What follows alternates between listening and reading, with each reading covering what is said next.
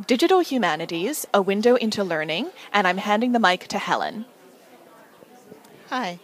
Our poster on digital humanities is produced by 3 librarians from the University of Guelph, and we were interested. We have a number of local projects for digitizing our special collections and our regular circulating collections in areas that we specialize in.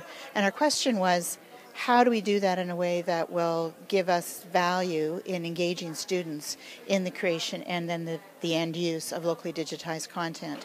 So we have 4 different projects described in our posters. 2 of them related to our Scottish Studies special collections and circulating collections, and then 2 that relate to our history as an agricultural college. One, a student-produced newspaper, and the other, the research that's been produced by our associated colleges, where a lot of field research was done.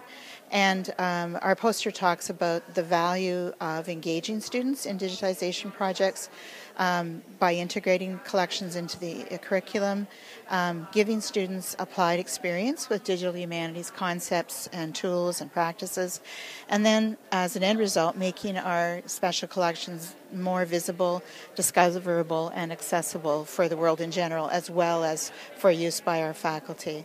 And we talk a bit about what the specific role of an academic library should be in digital humanities, and then some of the ways that we locally have supported digital humanities at Guelph, the tools, our academic partners, and then our funding partners that have made some of it possible. Okay.